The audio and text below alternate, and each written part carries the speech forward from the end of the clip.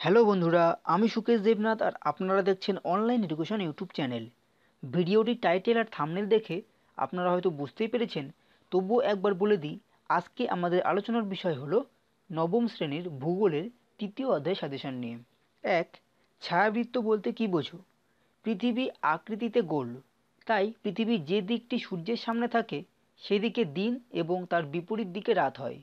এই দিন এবং রাতের মাঝখানের স্থানটিকে ছায়াবৃত্ত বলে। দুই, অক্ষাংশ কাকে বলে?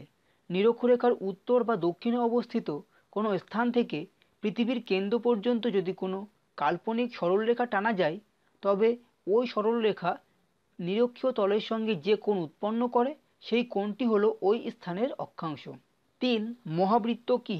ভূগোলকে আঁকা বা পৃথিবীর উপর কাল্পনিক যে বৃত্তের বৃত্তীয় তলের কেন্দ্রবিন্দু গোলকের কেন্দ্রবিন্দুর সঙ্গে একই বিন্দুতে অবস্থান করে তাকে মহাবৃত্ত বলে।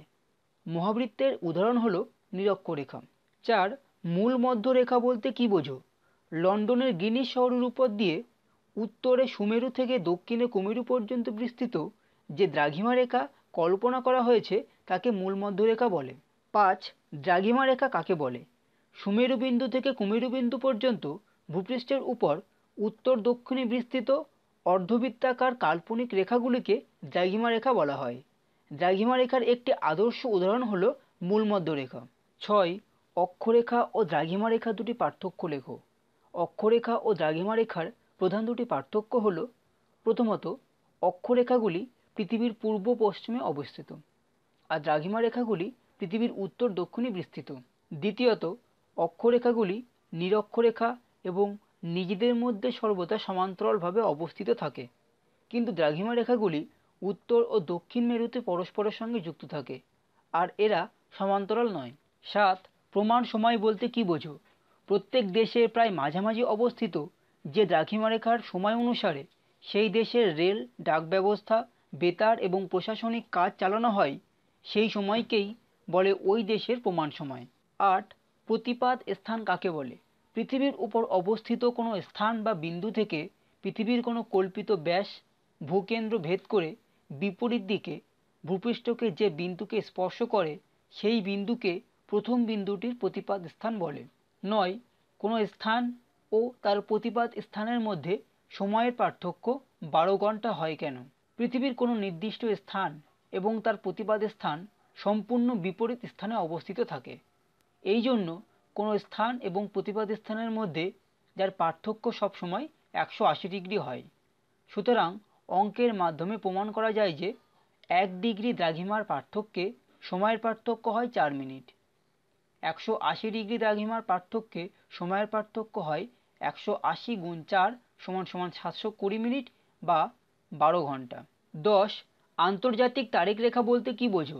যে রেখাটি মোটামুটিভাবে 180 ডিগ্রি দ্রাঘিমা রেখাকে অনুসরণ করে পৃথিবীর উত্তর ও দক্ষিণে অবস্থিত এমন এক কাল্পনিক রেখা যেটি তারিখ বিভাজনের কাজ করে। এই রেখাটিকে সাধারণভাবে আন্তর্জাতিক তারিখ রেখা বলা হয়। 11, অক্ষরেখার সাহায্যে কিভাবে পৃথিবীকে বিভিন্ন তাপবলয়ে ভাগ করা যায় তা আলোচনা করো।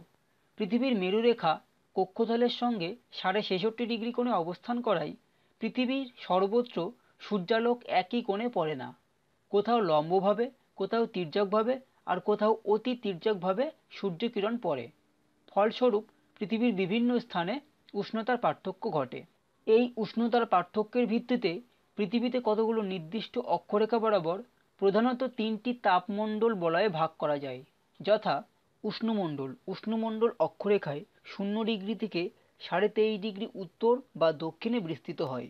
এই অঞ্চলগুলিতে সারা বছর ধরেই সূর্য রশ্মির লম্বভাবে পড়ে বলে এই অঞ্চলের উষ্ণতা পৃথিবীর অন্যান্য অঞ্চলের চেয়ে অনেক বেশি।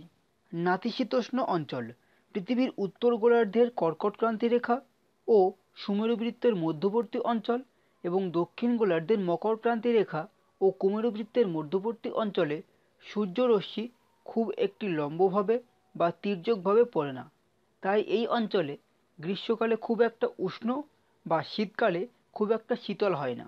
হিমমণ্ডল সুমেরু ও কুমেরুর চারিদিকে 66.5 ডিগ্রি অক্ষাংশ থেকে 90 ডিগ্রি অক্ষাংশ পর্যন্ত স্থানটি হিমমণ্ডলের মধ্যে অবস্থিত।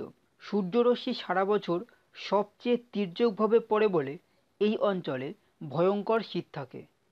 হিমমণ্ডলকে সাধারণত দুটি ভাগে ভাগ করা যায়, যথা উত্তর হিমমণ্ডল ও দক্ষিণ হিমমণ্ডল।